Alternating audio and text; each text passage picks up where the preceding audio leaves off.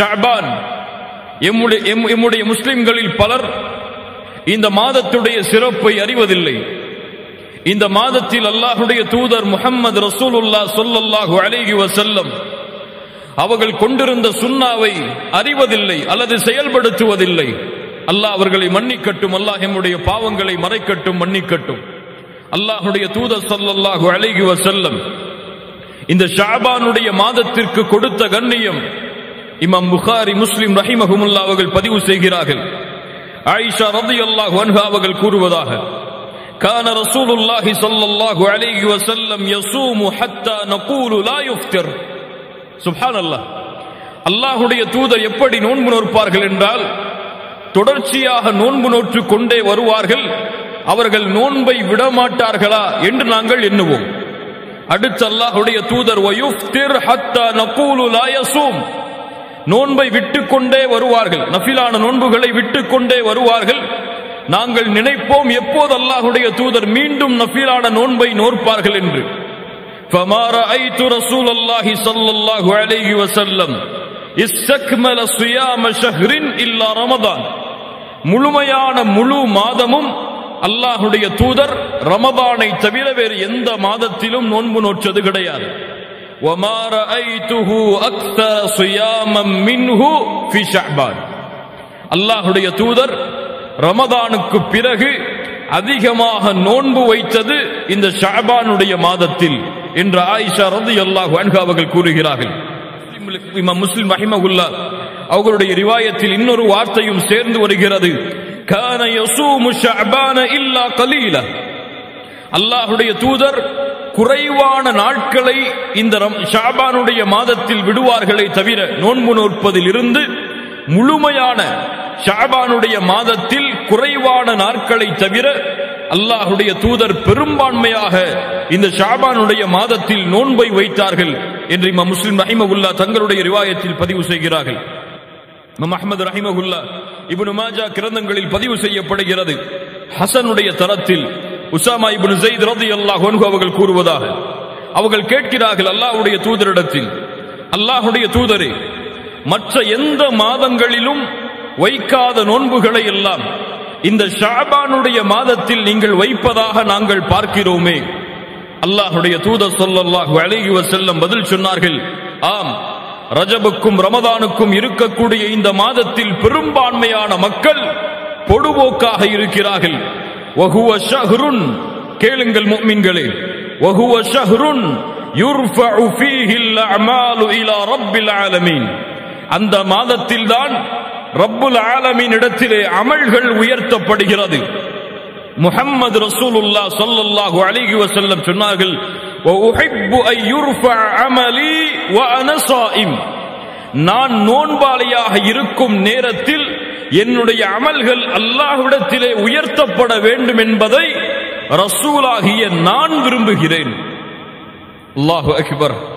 கண்ணியத்துக்குரியவர்களே, இன்னும் ஷஅபானுடைய சிறப்புகள் நீண்டு கொண்டே போகிறது.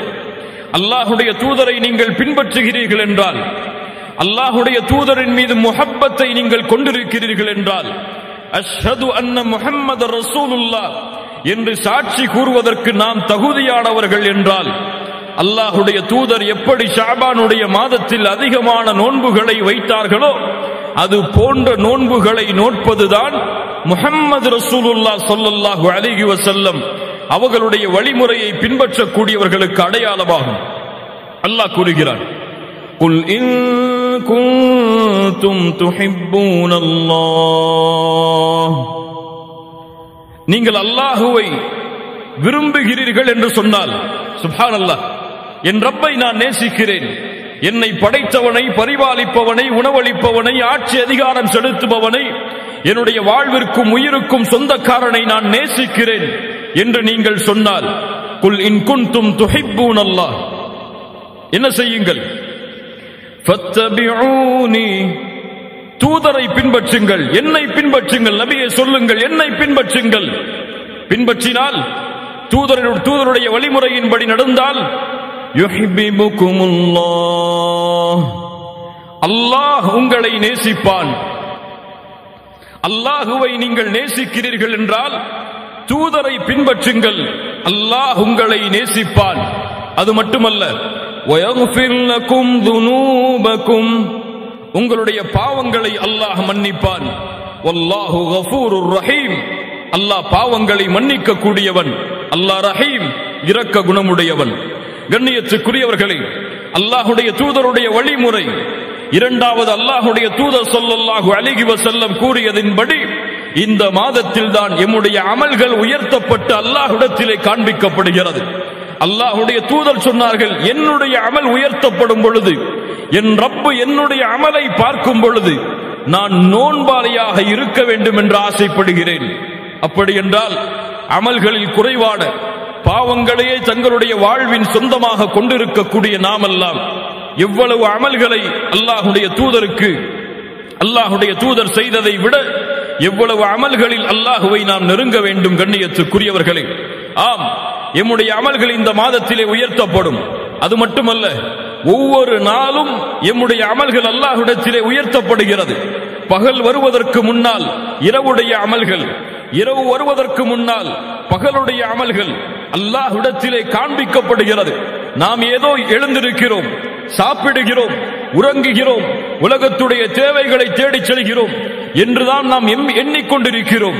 ஆனால் எம்முடைய அமல்கள் கணக்கிடப்படுகின்றன, எம்முடைய அமல்கள் எழுதப்படுகின்றன, ரப்பிடத்திலே ஒவ்வொரு நாளும் காண்பிக்கப்படுகின்றன. சுப்ஹானல்லாஹ். அல்லாஹ்வுடைய தூதர் ஸல்லல்லாஹு அலைஹி வஸல்லம் சொன்னார்கள், இன்னல்லாஹ லா யனாம், அல்லாஹ் உறங்க மாட்டான். வலா யம்பகி லஹு அன் யனாம், உறங்கக்கூடிய தேவை அல்லாஹ்விற்கு கிடையாது.